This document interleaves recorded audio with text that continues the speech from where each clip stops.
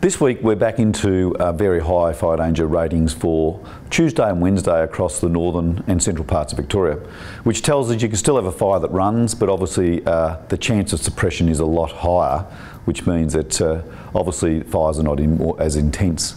But the Bureau also indicated we'll see a shower of rain in the Gippsland or East Gippsland corner later in the week, so that'll be interesting to see. It's mild conditions all week, so we don't expect to see anything of significance.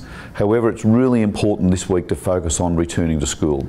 And for those parents that have got children for the first time going to a school, or to a new school, or even back to school to refresh what happens in the school environment if a fire was to occur.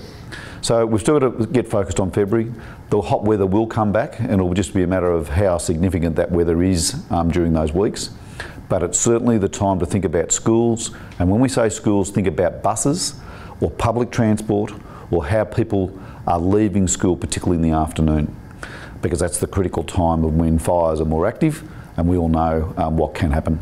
So in summary, I think it's really important to connect to the teacher, connect to the principal, talk about what happens, get yourself attuned to this back into normal life, and schools are part of it, and kids are back in school. So there's school buses, public transport, and obviously going home either by themselves or with parents.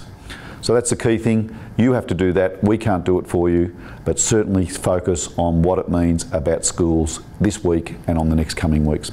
So thank you.